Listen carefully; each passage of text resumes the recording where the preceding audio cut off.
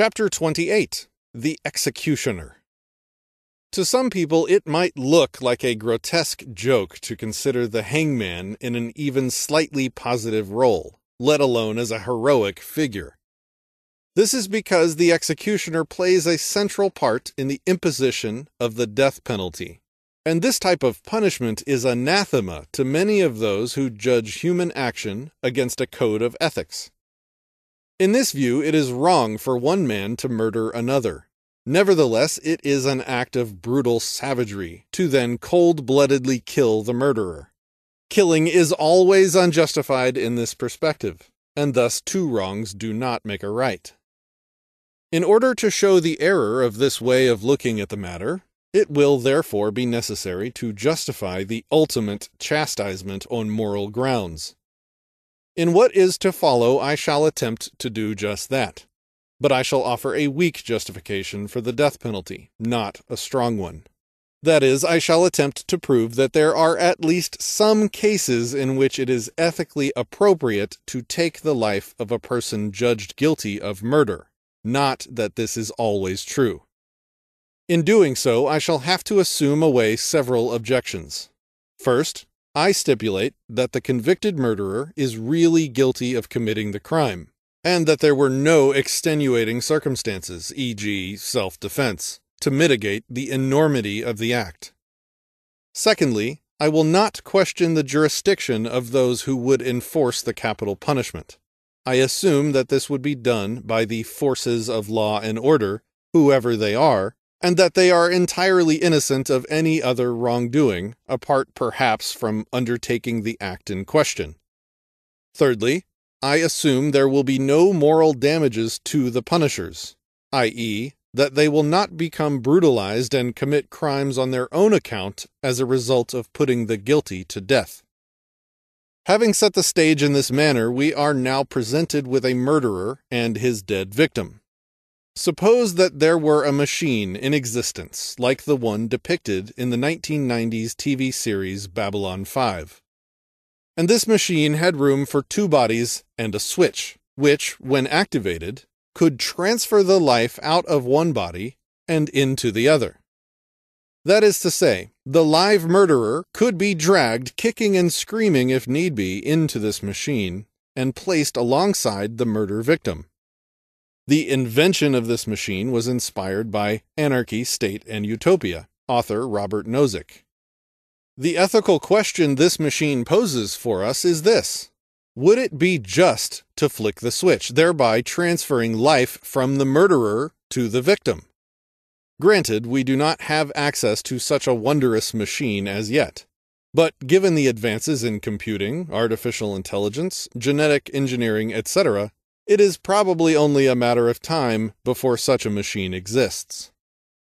To ask the question of whether its use is morally justified is to answer the question. Consider the implications of a negative reply. This would mean that even though the murderer in effect stole a life from his victim, he shall not be forced to give one back. Can any more unjustified act be imagined? Hardly. Nor can it be considered gratuitous, cruel, and unusual, or unbridled savagery to force the murderer to take part in this somewhat grisly procedure.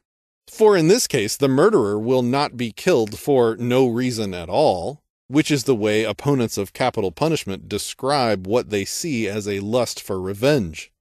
On the contrary, he shall be killed so that another, his innocent victim, may live. Those who would argue against forcing the murderer to enter the machine are, in effect, advocating that the murderer's life be considered more precious than that of the victim. It is crucially important that this point be driven home, for it is our only weapon against those who would object to capital punishment on moral grounds. By the use of this fanciful machine, we have introduced the cloven foot of capital punishment into the hitherto impregnable fortress built by the opponents of this penalty. We have established that, for at least one case, there is justification galore for taking the life of the murderer. What this means is that the lives of all murderers are morally forfeit. given the validity of the assumptions we are still making, no possibility of mistakes, no extenuating circumstances, etc. We must now relax these artificial assumptions and move back into the real world. We have still established that the murderer's life is morally forfeit. He no longer has a claim over it that must be recognized. Who, then, has a valid title to his life? Since the victim is no longer with us and cannot be brought back to the land of the living, his heirs are assigned all his worldly possessions. But one of his unworldly possessions, as we have seen, is the right to his murderer's very life. True, in the absence of our machine, the victim cannot exercise this right, but he still has it nonetheless. This right then passes on to his heirs along with all his other rights, property, and assigns. Suppose that the heirs of the victim are a wife and small children.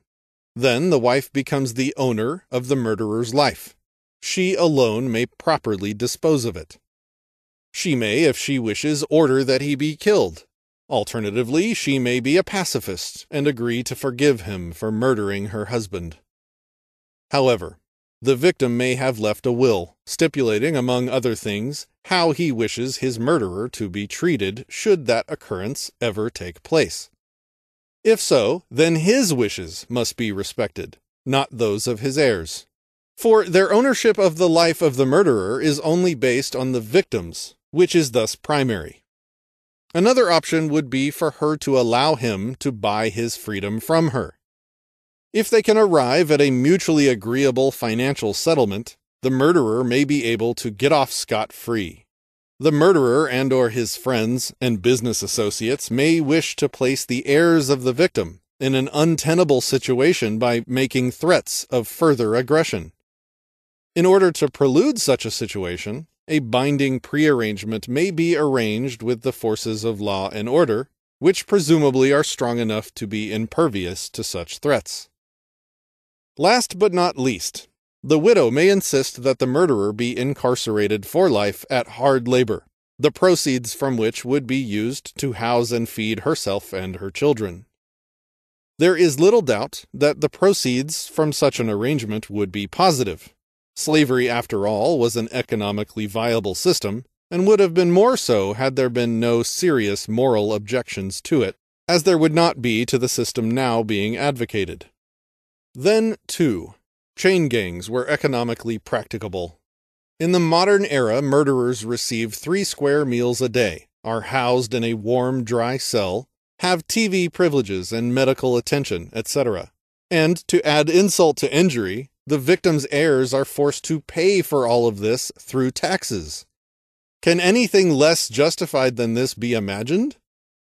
Now let us relax the assumption of certainty. In other words, I shall hereby posit the real-world situation in this regard.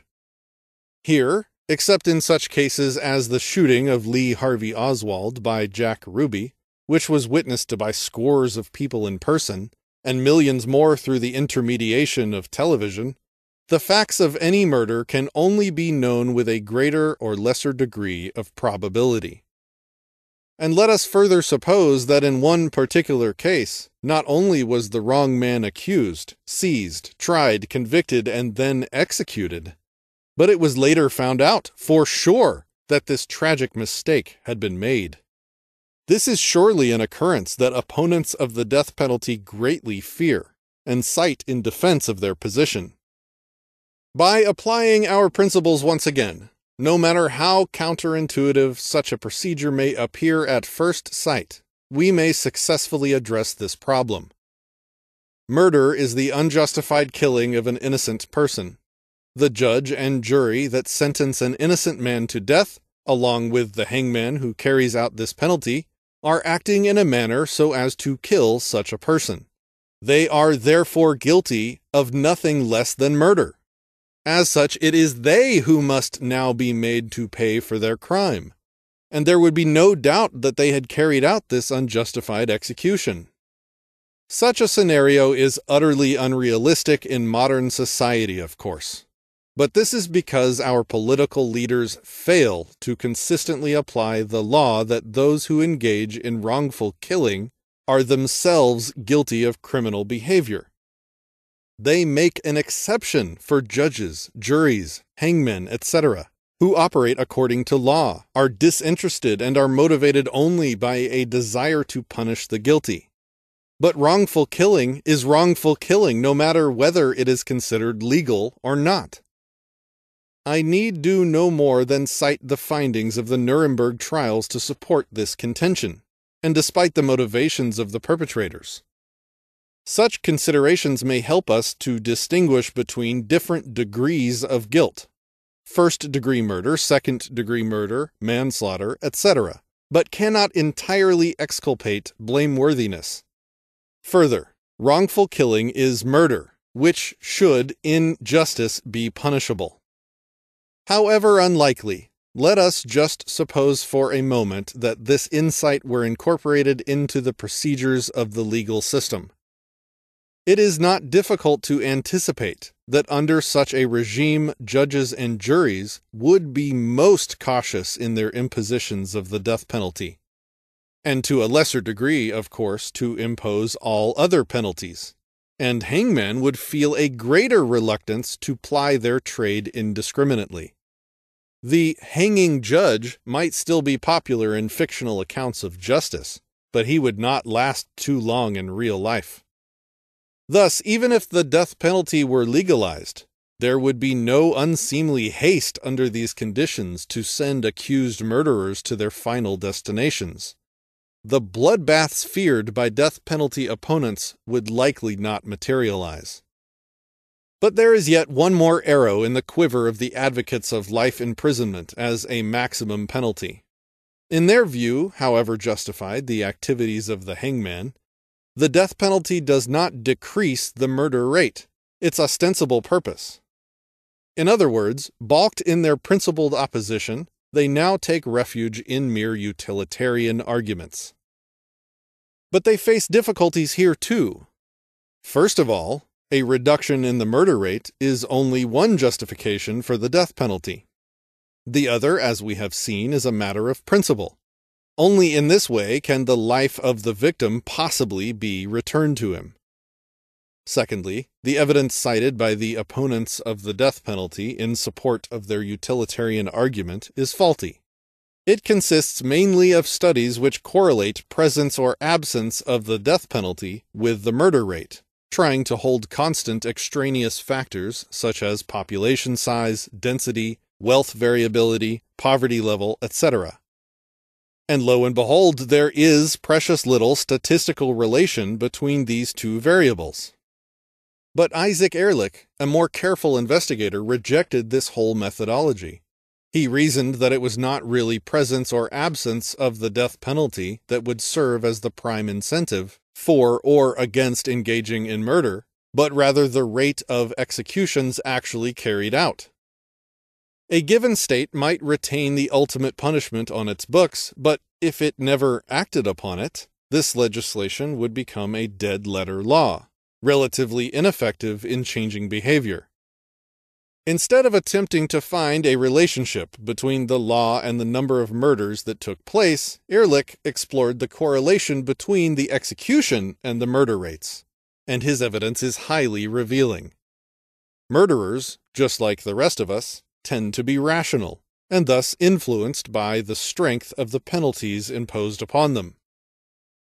Nor is it difficult to comprehend the common sense behind Ehrlich's findings. We know that the higher the penalty, given that the probability of its being imposed remains constant, the more likely it is that the prescribed behavior will be deterred. A 15-year sentence is more of a threat than incarceration for a decade, and life imprisonment is a sterner penalty than jailing for 15 years. But the death penalty is surely a far more rigorous punishment than even prison for life. How else to explain the frantic attempt of prisoners on death row to put off or rescind entirely their appointment with the electric chair, so that they can be free to serve out a life sentence? Now consider, What must go through the mind of a criminal who has just engaged in a particularly heinous act which falls just short of actual murder? With a death penalty law that is actively enforced, the perpetrator is likely to reason as follows. If I kill my victim, I gain by eliminating a witness who can later testify against me. On the other hand, I risk a far greater penalty if I'm caught.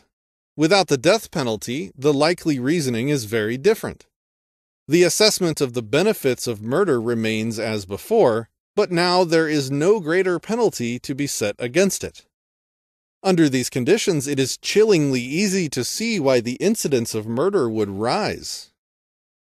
The case in favor of the death penalty, and hence the employment of the executioner, is buttressed by both principled and utilitarian arguments. A necessary but not sufficient condition for justified punishment in cases of theft is that the perpetrator be made to return what is stolen. Justice could hardly be said to have been done if the thief is allowed to keep his ill-gotten gains, while the victim is forced to stand idly by and watch him, the thief, enjoy his property.